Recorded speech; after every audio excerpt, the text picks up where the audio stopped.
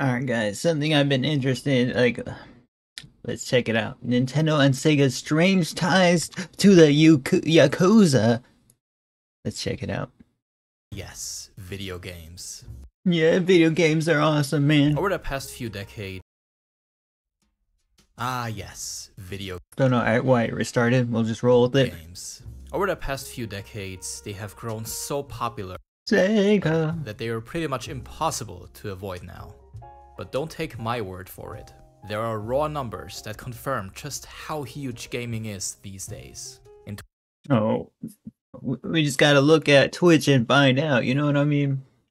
Just gotta look at Twitch for a little, like a few seconds, really. 2020, the global gaming market was valued at $159 billion, Bro. making it almost 4 times as large as the movie industry. Guys, if I got Obviously, 1% of with that, kind of money involved, 1% of that, I'd be set for more than like 10 lifetimes, bro. Well, maybe inflation would be adjusted just a little, but you know what I mean? That's wild. some companies in the industry have grown to be absolutely massive and successful. However, these huge amounts of cash also come He said, does this change your mind? It would for me. It would for me, brothers. with a few downsides, like attracting Oh my organized gosh. crime You guys saw his look of excitement there, man. groups who want in on the money. Japan, We're all trying to come up here, guys. We're all trying to make profit, bro. Some of us lose money, some of us gain money. home to some of the industry's most legendary game developers, is no exception in this regard. I know, just like this small freaking like group of islands is the freaking one of the best game developer in the world, I think. In the land of the rising sun, Because I'm a huge Nintendo fan. the Yakuza have ruled the criminal underworld for centuries. And Yeah, I don't know much about them because like they live over there, bro. And some in the USA, but might even have been involved with your favorite game developer. what? While there are It's like gangs in the army and stuff. many Japanese developers that have some sort of history related to the criminal underworld, I want to focus on 2 companies in particular today, who also happen to be fierce rivals for a while, Nintendo and Sega. And boy do I have some interesting stuff to tell you about these two. Illegal I think Sega's a smaller company there because Nintendo's got the gaming console. What does Sega have? Sonic? Like, I don't know what they have, man. gambling, secret operations, a kidnapping, a smashed arcade machine, and even a shooting. What the This heck? is the story of Nintendo, Sega, and the Yakuza. Alright, let's see it. Let's see it.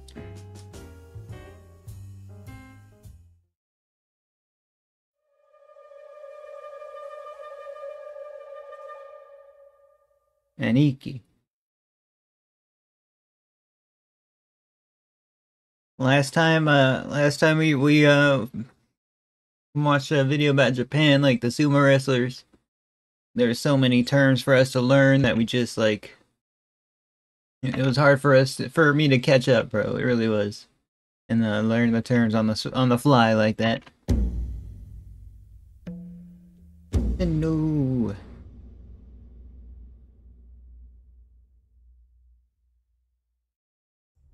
I know what you're thinking. Nintendo? What does the world's most family-friendly and innocent gaming company have to do with something as dangerous as the Yakuza? Now, while doing research for this video, I shared exactly the same opinion. What I found was quite interesting though. Nintendo was never run by the Yakuza or anything, nor do they have any That's a good thing, bro. noteworthy connections to the underworld these days. However, there were certain time periods in the company's history where they had no choice but to engage with Japan's underworld. One of those Uh-oh. Do they want a stake in the company or something, guys? Uh-oh. times came at the very beginning of the company itself. To understand the connection between Nintendo and the Yakuza, we also have to learn a little bit about the history of gambling in Japan. It was the year 1549 when Portuguese sailors first brought playing cards to Japan. These Portuguese card decks quickly caught on with the Japanese people and made gambling a huge thing while doing so. Over 100 years Just like trading cards, man. Guys, anyone else feel like playing games is just a gamble? Because there's certain odds that you'd win, and there's certain odds you'd lose.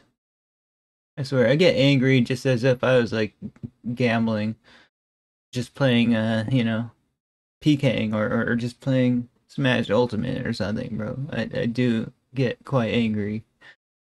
Later, in 1663, Japan had entered a self-imposed isolation from the rest of the world, which also brought with it a ban on many foreign goods. This included, of course, Portuguese playing cards, and consequently led to a Bro, they're banning cards. It's like China all over again. We just watched a video on China. ban on gambling itself. Those who just couldn't get enough of playing cards for money now had to do so in secret, and it would stay that way for around 2 Oh, is it because of gambling itself? It's like Jagex cracking down on gambling, man. 200 years, when a country's isolation finally came to an end. The Meiji government, which brought many Western influences back into Japan, also legalized the production and use of playing cards. These were special kinds of cards though, called hanafuda, which usually had artworks of things like plants and animals on them.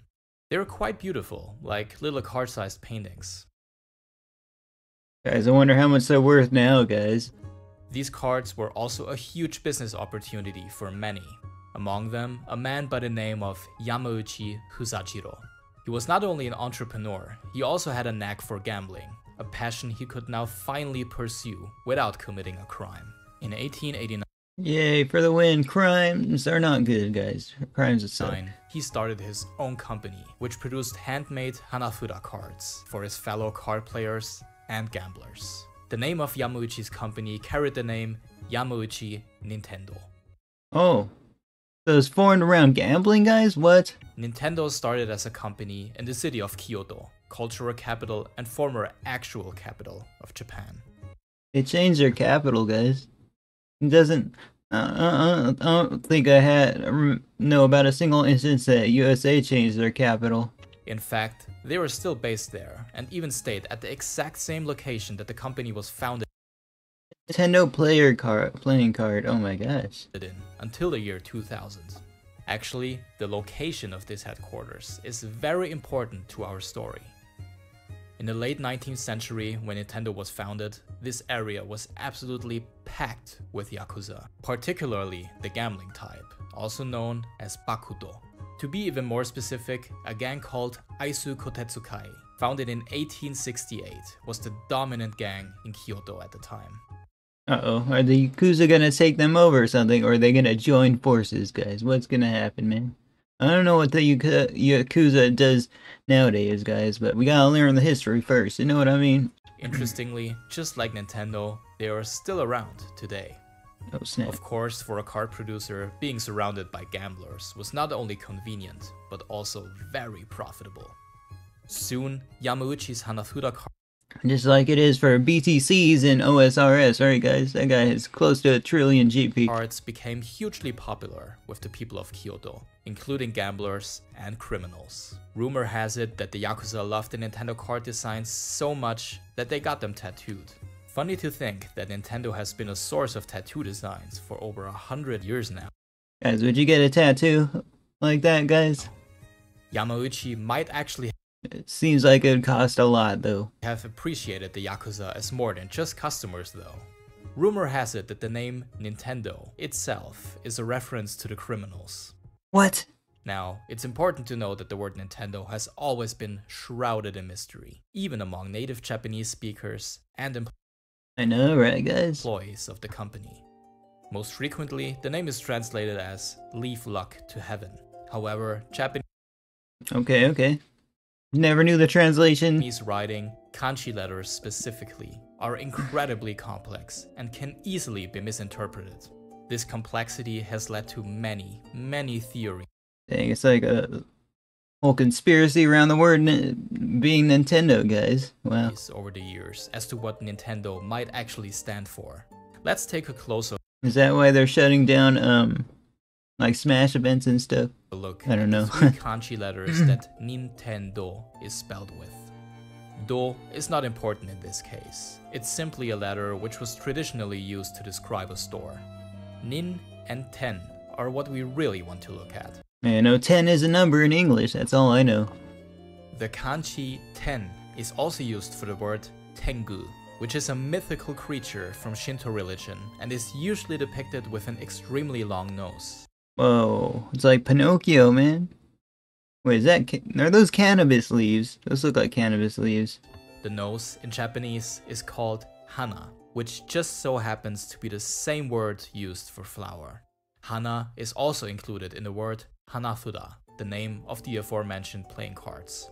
In the Osaka and Kyoto regions, where Yamauchi and Nintendo were based, people would rub their nose as a sneaky way of saying, hey, I'm looking for hanafuda, or gambling games.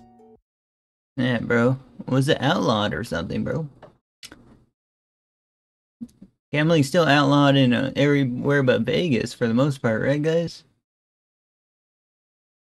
Everywhere but Nevada for some reason in USA.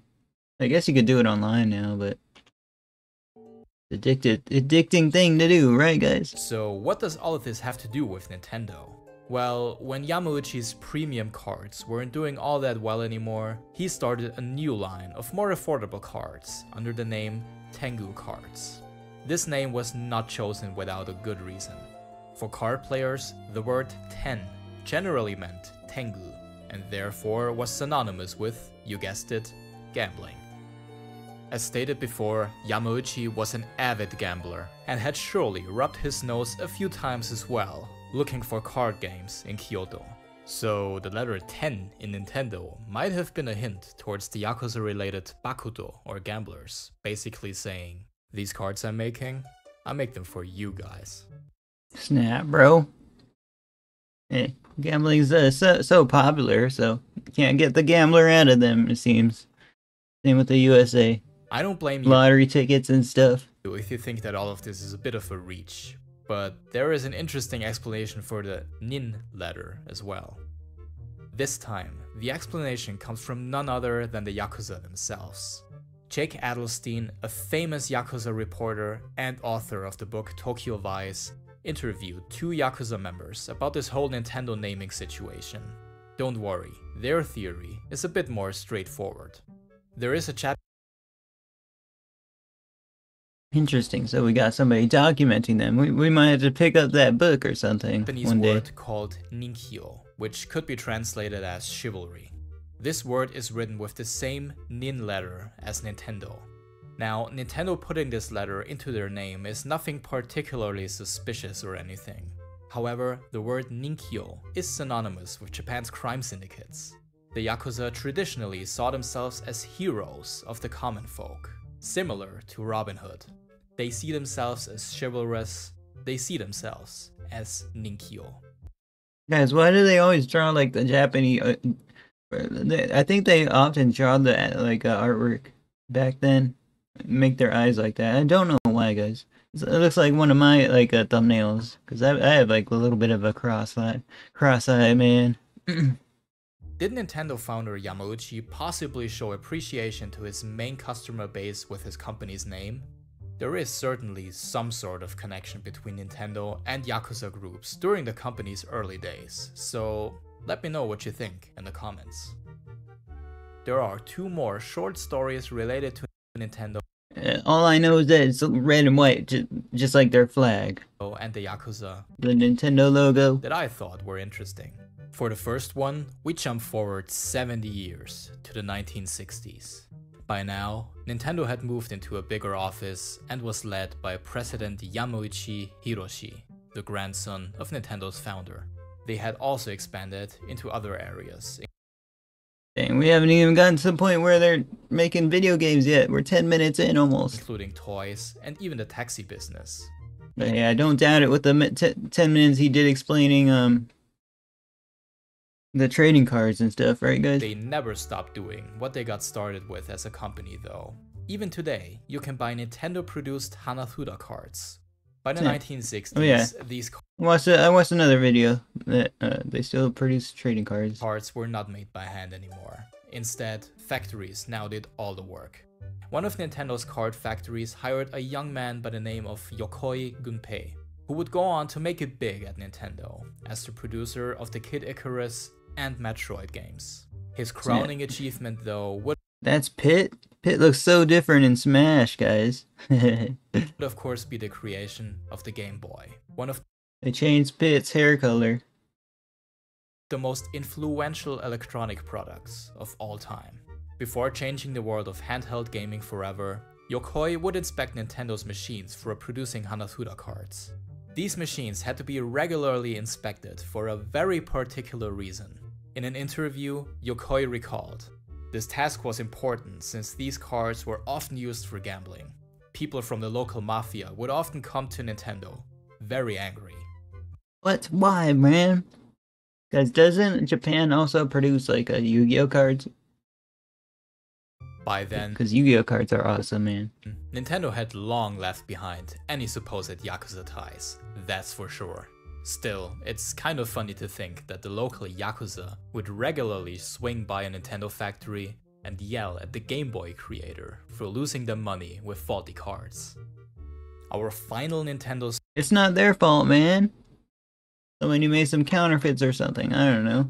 story takes place in November of 19. Don't hate the player, hate the game. Alright, I don't know. Never mind. Other way around, right? Something like that, guys. 1990. Apologies. By now, Nintendo had been in the video game business for about a decade and had become a household name worldwide. The word Nintendo was now synonymous with video games themselves, and their first home console, the NES, might have saved video games from an untimely death in the 80s.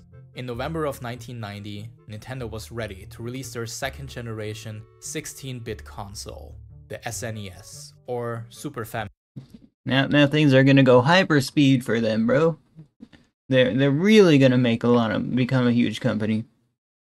With their Switch becoming the most best-selling console, by the way, for them, I believe. Maybe it was DS, something like that, but still. Famicom in Japan.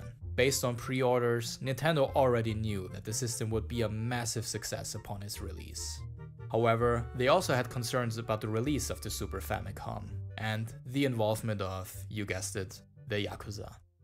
The Yakuza, just like Nintendo, were at their peak and were making money from all sorts of ventures. Snap, those look like freaking Yakuza, bro. Business suits and everything, man. Scary guys, scary guys. One very profitable business was stealing electronic devices and reselling them for a high price. The Super Famicom, which was difficult to obtain for some due to its massive popularity, could have been a great source of income for the gangs. Nintendo was afraid that the Yakuza would intercept the Super Famicom delivery routes, steal the cargo, and ruin the much-awaited release. As a solution, Nintendo Dang, bro, I thought Japan was more peaceful than that, guys. came up with a plan titled Operation Midnight Shipping. The plan was simple, but effective. Operation like how the US government calls stuff Operation this, Operation that, right, guys?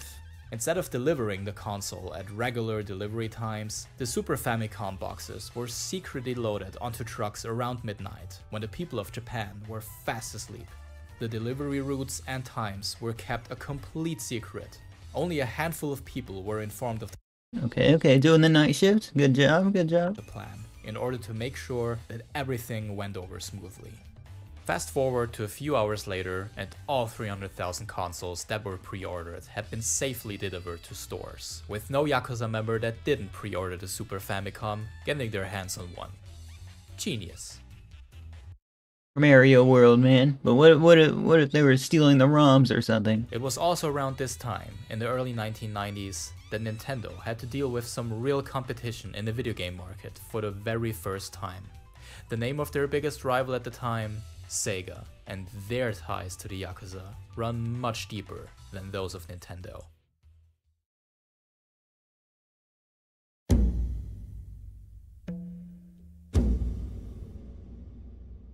Alright.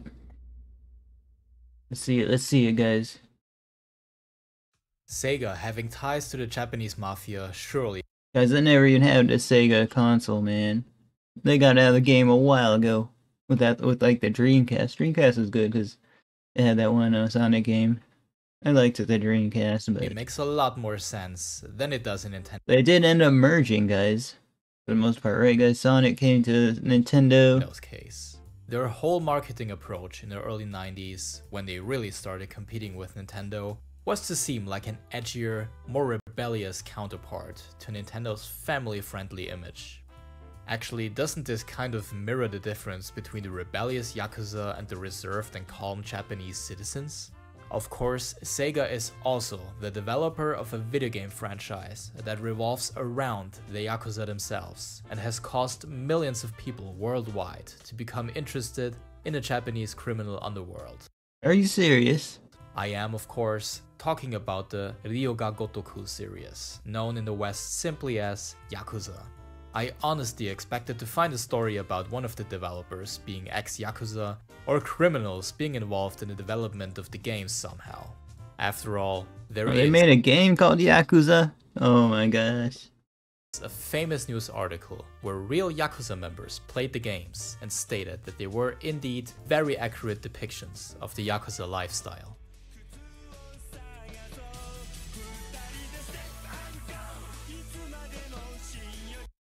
This is the Yakuza? No, this has to be a different game, right guys? What I found though were two stories in particular that are different from what I expected. Maybe it was a game. Arguably, much more interesting.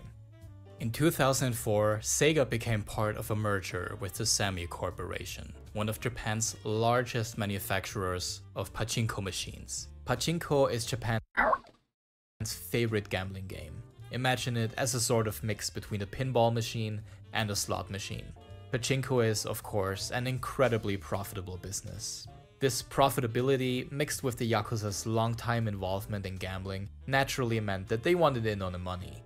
While over the years, government oversight and regulations have largely pushed the Yakuza away from making it big in the gambling business, there are seemingly still connections with big companies to be found, which became clear just a few years ago. Just like how the Mafia has involvement. Morning of January 8th, 2015. Like stocks or something, I don't know. A security guard of a residence in Tokyo's Itabashi area hears a single gunshot being fired. While no one was harmed, he noticed that one of the lights had been shattered by the gunshot. Additionally, the shooter left 3 unused bullets in front of the residence.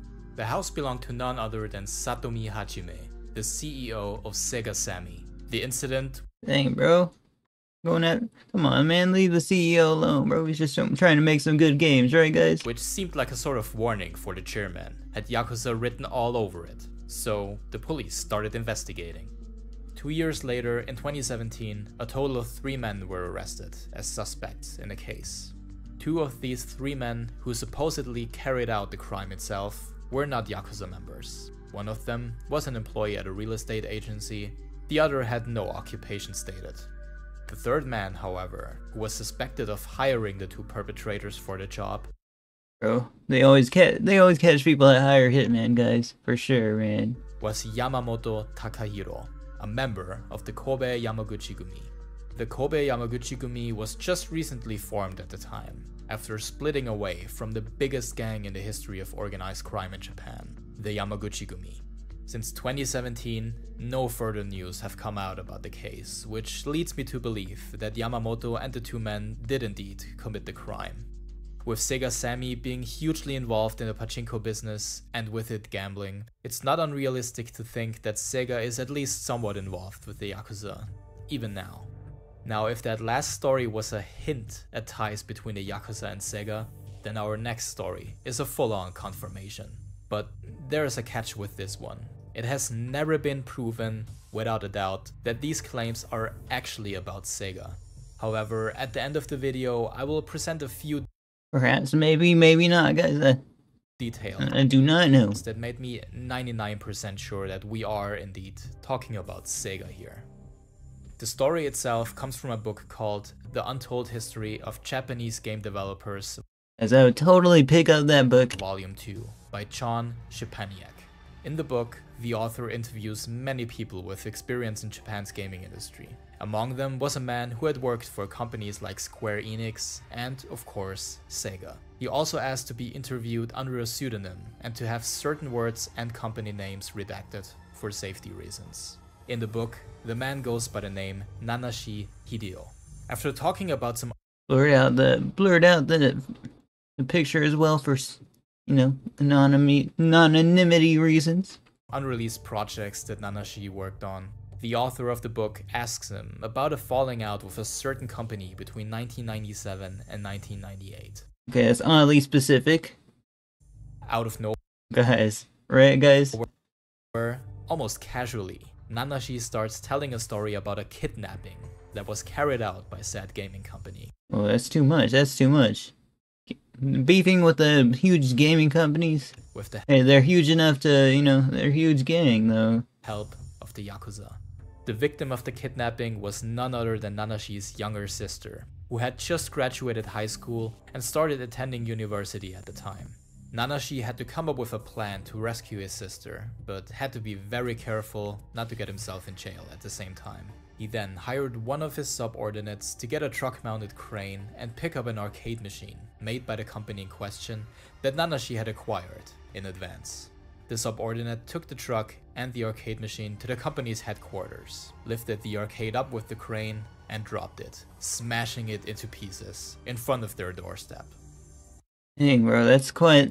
That makes a statement for sure, man. Nanashi then sent a letter to the company saying, "One of your employees will be next." Oh, snap. As for Nanashi's sister, she was fortunately returned shortly after. Following this wild story, he offers a few more interesting details about the company's leadership.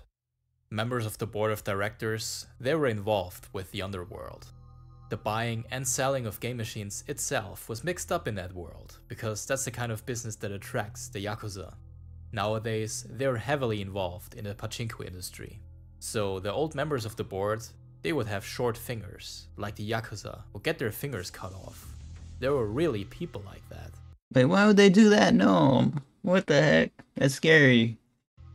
The author also asked Nanashi if this interview could cause any problems for him. Nanashi replied, "I might get murdered by mostly the bosses behind Japanese slot Wait. Why did they blurt it out, man? machine makers are the South Korean mafia, and if doesn't kill me, I could lose my livelihood. So make sure this story is an anonymous interview. I think there are many people in the Japanese games industry who strongly want to talk, but cannot show their name. There are many dark stories." Now, Yeah, bro, we don't know much. We don't know much, you know what I mean? Not much Japan news that makes it to USA. Unless it's like new video game releases, right, guys? I would like to talk At least I'm not heavily that invested in it. about why I and many people online think that this might be Sega. You may have noticed that the book did not use random amounts of X's to redact names. The company itself is always hidden by exactly 4 X's. When talking about the kidnapping story, Nanashi also mentioned that he is talking about a big company, and their motive for the kidnapping Wait, 4. Oh, so Sega, right? was to stop It's the same amount of letters. him from associating with Nintendo. There are not that many big Japanese companies that were in fierce competition with Nintendo. Only Sony and Sega spring to mind. While Sony And Sony's coming out of Japan as well, man. It's almost like a monopoly, guys, almost. It would certainly fit the 4 X's. Nanashi also mentions that the company is now heavily involved in the pachinko industry. As far as I know, Sony is not in the pachinko business at all. Another hint comes from Nanashi talking about the location of the company's headquarters. "I just smashed it in front of their main office in the middle of the night. It was easy. The headquarters are in now, but back then they were near airport. Their office building was right in front of a major street, in a commercial district without any residential homes. The X's hiding the current location perfectly fit the word Shinagawa, an area of Tokyo that Sega currently calls its home. The airport that Nanashi mentions could be Haneda Airport, near Yeah, if he did his research, he found out where it was. Otori in Tokyo, where Sega had its headquarters until 2018. Nanashi at one point also told the author of the book about the so-called kakuribeya, which were used by the company. If you search for and kakuribeya in Japanese, you can find many articles Guys, I wonder why he's blurting out though, man. If he found it out pretty quickly, why even do that? like this. At the end of the 90s, Sega ended up in multiple newspapers across Japan for the use of isolation rooms, or kakuribeya. Basically, these were windowless rooms with nothing inside. Around the turn of the new millennium, Sega started struggling financially and wanted to cut down on their workforce. They would allegedly put unwanted workers into these isolation rooms with nothing to do, where they would stay until they quit their job. It's important to mention though, Dude, why? That's like torture, bro. that Sega was not the only Japanese company who utilized this cruel tactic when trying to push out employees. Shaking my According head. to many reports, the use of kakuribeya is unfortunately fairly widespread in Japan. Still? So what do you think? Is the company in question actually Sega, or is there another solution to the Maybe. puzzle? Let me know in the comments, and if you enjoyed this video, Guys, let's read some comments here. That's why the Yakuza games are so good. Sega had insider information and experience. Oh, they did make the games? Oh, it's more. How more can you get? That that's evidence that they are involved, right, guys? They make a whole game about it. That's why I always said that the Smash Bros. Community just approached Nintendo if they were crime bosses. Oh, we got a comment about it. What's up, Janice? Jens? Then there wouldn't be some problems with the organizing events. Not really strange. Their products for a century are mostly exclusively used by the Yakuza. Most Japanese had dealings with them. Sony definitely did. Now I understand why a Nintendo lawyer acts like Yakuza, and why Sega makes good Yakuza games. I'd be very interested in the connections of Sony to the Yakuza if they were to have one. Oh yeah, they left out Sony. You had me hooked throughout. Amazing storytelling and research. Yeah, good video. Good video. Yeah, another top tier game doc YouTuber who invokes state of shock upon realizing how few subscribers they have. Oh yeah, well, only 3,000 guys. Only 3,000. But yeah, guys, that is a video. That is a video, guys. Thank you guys for watching, and I'll see you guys next one. Peace out, everyone.